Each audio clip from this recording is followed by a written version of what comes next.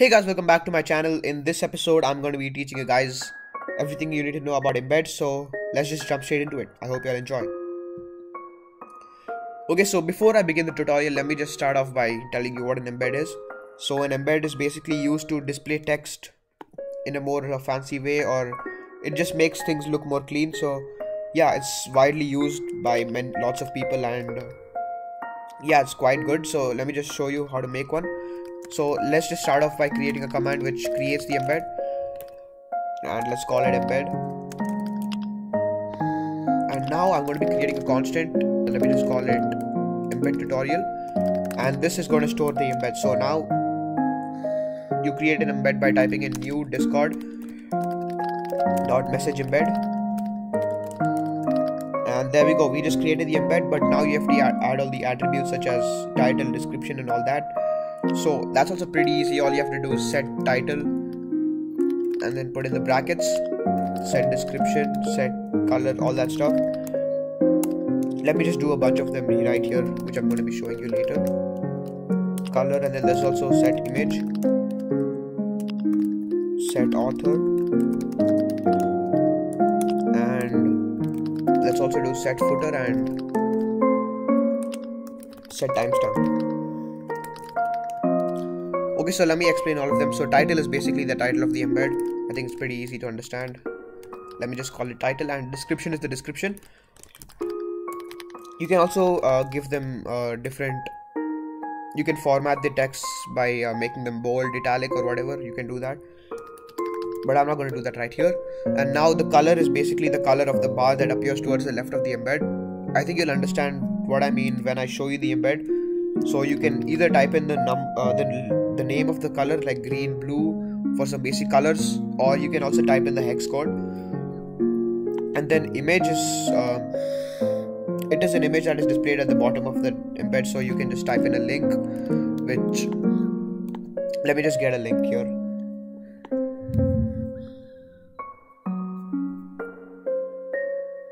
Okay, let me just open this. There we go. So let me just type this in here. Yeah, so image, and author is basically the author text. It's at the very top of the embed. And yeah, and this is special because you can also have an image right next to it. So if you just add a comma and type in a link, you'll have it towards the left. And footer is the footer at the bottom of the embed, and timestamp is also at the bottom of the embed next to the footer, but you don't have to define anything. It's automatically given if you just type in set timestamp. So now I've defined all the attributes, and now it's time to send the embed. So I'll just do message.channel.send and type in the embed tutorial, which is the variable in which all of this is stored. And now let me rerun the program and type in embed, and there we go. We have the embed right here, author next to the image right here, title, description, this is the set image, footer, and the timestamp. So yeah, that's basically it. You can also add other stuff like thumbnail right here, and also this is the color, by the way. So you can add things like thumbnail, and there's a lot of other stuff, but I think I'm going to be leaving them for now. So now I'll also show you how to add fields. So fields are basically used to set information, and they're quite useful. You can set a lot of fields here. So I'll just show you what I mean. So you just type in add fields, and the fields have three values. They have the title, the value, and the inline. So the first two are strings, while the third one is a boolean value. So the title is basically the field title, and the second one is the value, which is below the field, and the third one is the inline. So on default it's false, but you can set it to true, which means that if you have like three or less fields, they all get displayed in the same line. So now let me just copy this and paste in a bunch of fields and name them appropriately as well.